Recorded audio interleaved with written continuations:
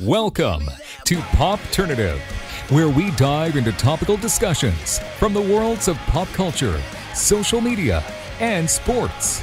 Here is your host, Peter Remoliotis, aka PD Beats. Hello and welcome to Popternative. This is the podcast and talk show where we have digital discussions from the worlds of TV, film, news, music, lifestyle, everything really depending on the guest. We talk about it all. As always, I'm your host, Peter Remoliotis. On social media, you know me as PD Beats. We're talking to a filmmaker. His newest film will be premiering at South by Southwest. It's called JAKOB'S Wife. Travis Stevens is with us. Travis, welcome to Popternative. Thank you for having me. It's exciting because everyone knows what a big scale South by Southwest is, and a lot of amazing films, and a lot of amazing pop culture and music. I mean, has it hit you yet that your movie is going to be basically part of South by Southwest? It's a dream, and it never stops being amazing. I know it's crazy. Did you always envision? Because same with girl on the third floor. I mean, you wear many hats in a lot of your projects. You know what I mean? You're not just directing them. You're doing a lot of different things. Did you always envision that when you got into making films, that you were gonna not just do one thing, Travis?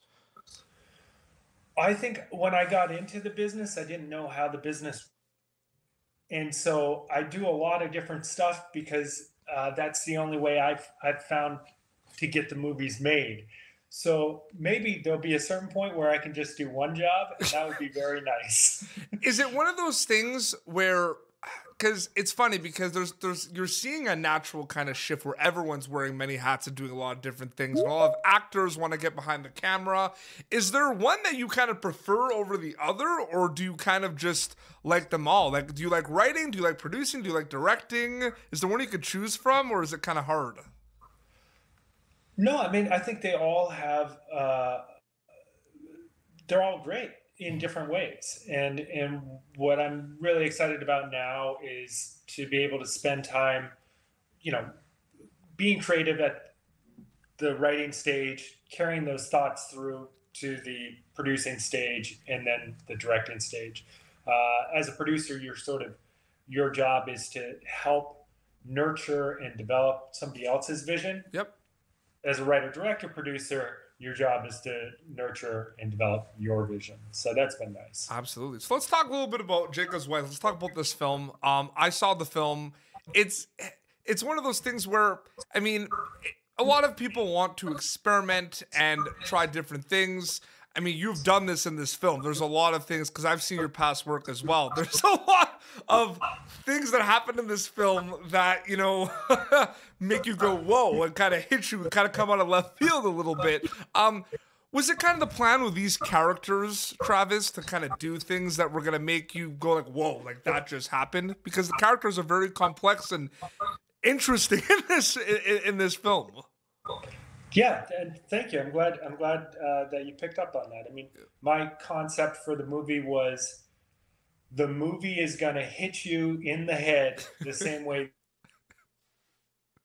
So, like, one way, and then something happens, and everything goes crazy.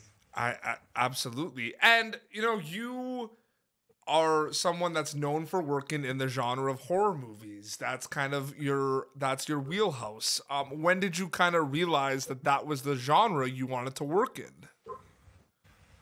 Well, I think my very first memory of being alive, like as a child, was watching a horror movie through the vent in my family's van at a drive-in. Mm-hmm. So it's always been a part of me. I mean, I love a wide range of movies. Probably watch more docs than anything else. Mm-hmm. But, if you like heavy metal music and you play heavy metal music, you're always going to like heavy metal music, even if you put on a classical record. Absolutely. So. One thing that I'm really excited to ask you about, because it's in this movie, like what I'm talking about right now is in JAKOB'S Wife, and that's why I want your opinion on it, is I'm a huge horror movie fan. I love horror movies, but I love where we have gotten with horror movies, where you don't just need the jump scares and the gore to scare people. This film indeed has that. However, this film also has very uncomfortable dialogue between characters that say certain things to each other, like at the dinner table, that make you kind of scared. What do you think about dialogue-driven scares in the horror films, Travis? Yeah, we're at this point right now where we'll realize that you can use a horror movie to talk about whatever stuff you want. And this focus on characters, focus on the truth on what their situations are, is really exciting because you can do stuff beyond just so and so goes to this place and somebody with a chainsaw comes after them. There's more ways to scare people now.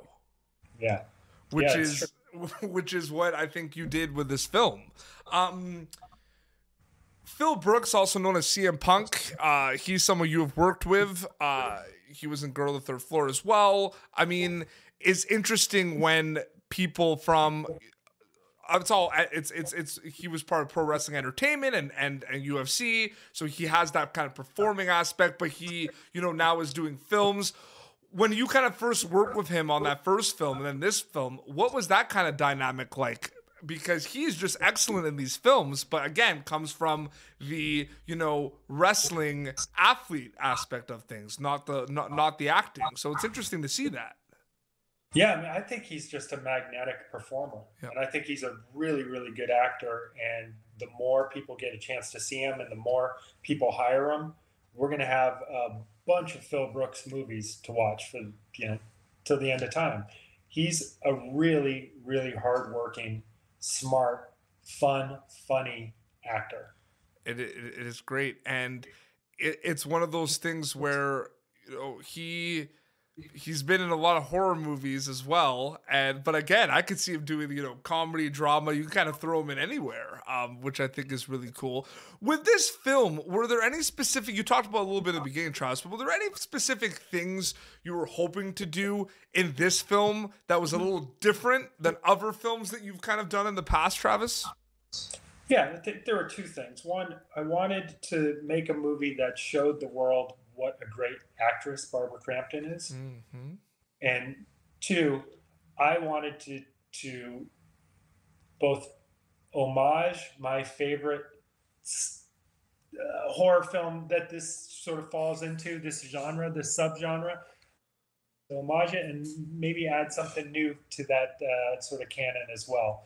So trying to come up with really fun ideas that we haven't seen in this type of movie before. Maybe not horror, because, horror has created this whole area where, aside from what we were talking about, different ways to scare people, I'm seeing a lot of other genres, though, doing genre bending. And even though it's not a horror movie or a thriller, even if it's a comedy or drama, it kind of throws in the horror aspects, and there's elements of horror and thriller in them. Is that just a testament to how powerful the genre of horror has become, Travis, where it's kind of intruding into other genres as well? Because I find that interesting. I would like to think so, but it may just be a fact that horror is such the horror community, the horror fan base is so reliable that it may just be economics. Mm-hmm. People may go, hey, they won't watch this, but if we put a horror element into it, maybe we can appeal to more people. Mm-hmm. So it's hard to say. I definitely, it's in TV, it's in literature, it's in movies, it's everywhere right now. So yeah, we'll see how long it lasts. You talk about kind of making the movie, working with Barbara and doing that. But at one point too, you're known for a lot of your horror movies, and you've obviously found something that's worked for you, worked for your films, where it kind of feels it's comfortable as well. Do you find as a society as well, and the entertainment industry, everyone's trying to like, what do you think of the whole, everyone wants to make things better and experiment, try new things. But if something's working and you have something and you have maybe like a formula for a horror film, I mean, why change that, right? Like, some things have to be changed, but do you know where I'm coming from a little bit with that? Yeah, for sure. And I think the difference is, are you making art or are you making a product? Mm-hmm. And if you're making art, you're going to change things, because otherwise it would get boring. Yep. There's this abstract expressionist painter, Clifford Still, who had worked with Mark Rothko, Martha Rocco started having some success doing this certain type of painting. And so he only painted versions of that painting again and again and sold them again and again and again. And Clifford Still was like, you're no longer an artist. You're now just you're a factory. Well, that's a very interesting point, but I see it too with my show where people ask me, your show is doing well and everything, and it's because I do things that work. People love my horror, like I love horror movies. People love my horror movie discussions. I want to interview people from the horror movies. So I do what works too, right? And I think it's the same with your films as well, where because it becomes, I mean, this is your job. This is what you do to make a living. You make these movies, right? Could there be a balance between what you said about the art and the product?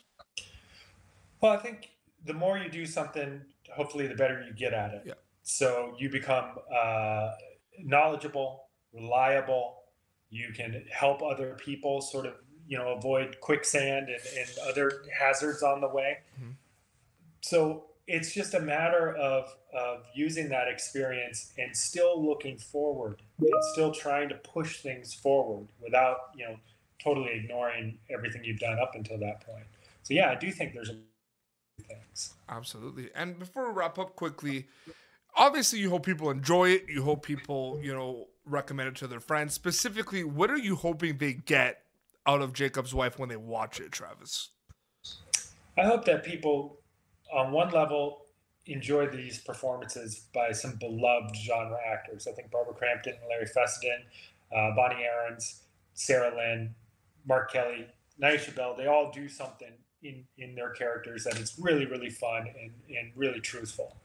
And then I also hope they enjoy this sort of throwback to a fun, wild, crazy 80s style horror movie, which is sort of in honor of Barbara Crampton and the movies that, got her started in this biz. Amazing. Well, Travis, thank you so much for coming on Popternative. I really appreciate it. Thank you so much for having me, and I hope you have a great festival. Yeah, absolutely. So South by Southwest, and then I believe the film is going to be available in theaters and digital in April as well, right, Travis? Correct. April 16th, across the U.S., VOD, and whatever theaters are safe for people to attend. Amazing. And where can people follow you on social media to keep up to date with everything? At Travis Stevens on Twitter, at Travis Stevens on Instagram. Twitter's political, Instagram's artistic. Perfect. Well, this has been Popternative, youtube.com/Popternative for previous episodes. Until next time, this is Travis Stevens and Petey Beats signing off. Thank you for tuning in to Popternative. Make sure to check out our past episodes of Popternative on YouTube. Be sure to like Popternative on Facebook and follow us on Twitter. This has been an Autograph Communications production.